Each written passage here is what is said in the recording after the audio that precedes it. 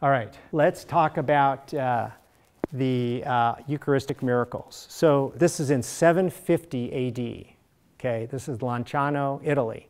Okay, and so after we saw the shroud, 2 days later we were in Lanciano, and what happened in Lanciano in 750? It was a priest, like many Catholics today, who wasn't sure about the transubstantiation, that it really was the real presence of body, soul, divinity, blood and body of our Lord.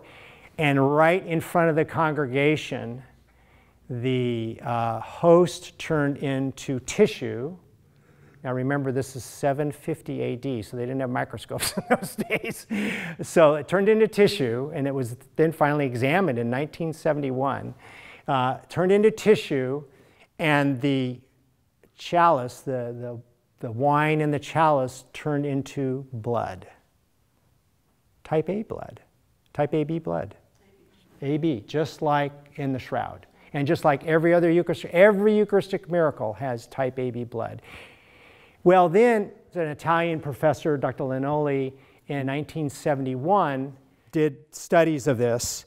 And actually, the World Health Organization validated his studies, and they came up with the following conclusion that, number one, this is heart tissue, which again, in every Eucharistic miracle, it's heart tissue. Every one. Type AB blood.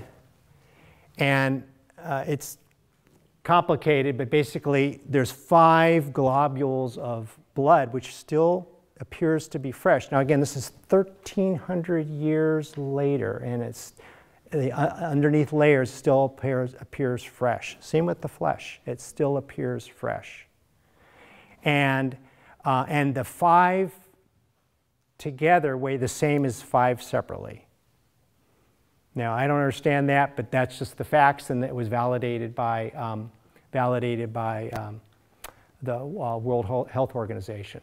So so again, we saw this 2 days later.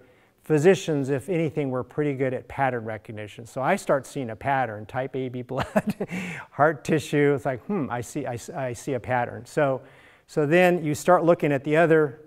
You start looking at the other miracles. So Lanciano, 750 AD, then Buenos Aires in Argentina in 1996. And there is a bishop of Argentina that oversaw that, our current pope. And then Sokolka, Poland in 2008, and Texcoco, Mexico in 2006. So we'll go through them. So this is the Eucharistic miracle of Lanciano. Again, it has not decayed in 12 centuries. Electrophoresis of proteins in serum match the profile of fresh blood. And again, World Health Organization in 1976 confirmed these same findings. So these are skeptics. These aren't, Catholic physicians validating it. So here's the transformation of the host, and this is what it looks like in 1996. So in all these cases, what happens is a host falls to the ground. And as you know, you put it in water and it should dissolve. Well, in some cases, it doesn't dissolve. In some cases, it gets a red spot. In some cases, the red spot then becomes tissue. And we have these 3 in 1996, 2008, and 2006. So the most famous one, the first start of it is 1996. It was sent to several labs and finally sent to Columbia University, and it was sent to this famous pathologist, cardiologist named Zubigi. And his contention, so they didn't tell him where this sample came from. He said, this is a live heart. How did you get this? He didn't know it was from a host. And because it has white cells, and again, it's technical, but white cells don't live outside the body more than about 30 minutes. Okay? And in all 3 of these cases, the white cells are still alive. So he said, so how did you get this? This heart was taken alive when the sample was taken. What is more, the white cells have penetrated the heart tissue, which shows that it's under stress. It's inflammatory response. The white cells get inside the muscle of the heart.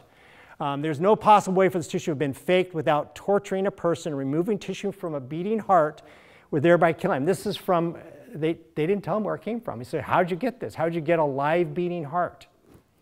And a report sent out on March 26, 2005. And when he was told the specimen came from a consecrated host, I do not believe it.